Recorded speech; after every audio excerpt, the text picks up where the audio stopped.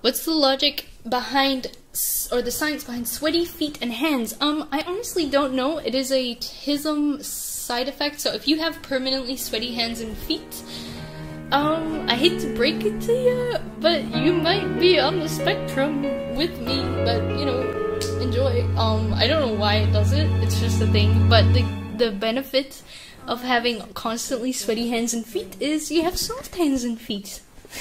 Sweaty feet, stop! Maybe I shouldn't have said that. It's not November. You guys need to behave. I'm about to bust out of my jeans!